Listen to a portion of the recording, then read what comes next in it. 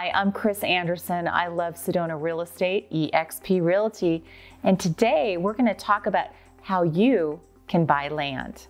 The number one tip, you got to find a geographically competent real estate agent that knows land. They're going to check out the Schedule B on the preliminary title report for the parcel that you're interested in.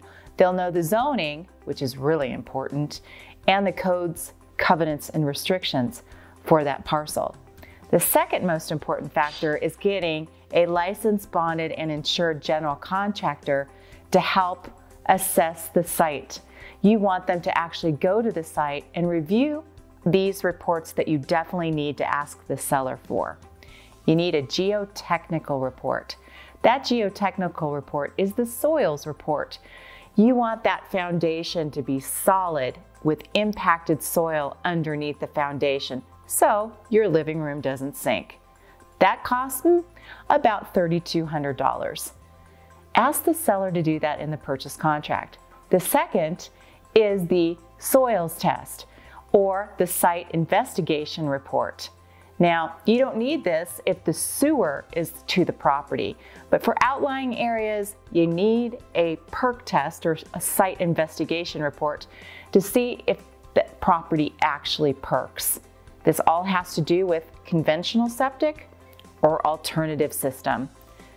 An alternative system costs $30,000 or more, whereas a general septic, original septic, would cost $8,000 to $10,000. The next thing you're going to want to do is get a flood status report. Now you can get this at the city or the county, but you want to make sure to give that flood status report to that general contractor because they know the codes and they can look at that flood map and see what the cost is if there is some flood impact to that parcel.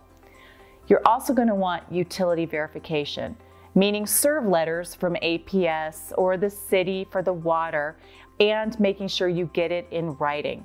There's a lot of times that you'll actually look at a parcel and it will say utilities are at the property, only to find out that the electricity is across the street where they have to bore underneath the street to bring the utilities to your parcel, and that can be expensive.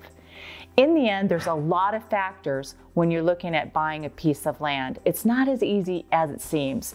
So take these tips, and if you like what you're seeing, please subscribe below, and I'd love to do a video for you. So if you have any comments below, you want a video I'd like me to do, I'd love to do it.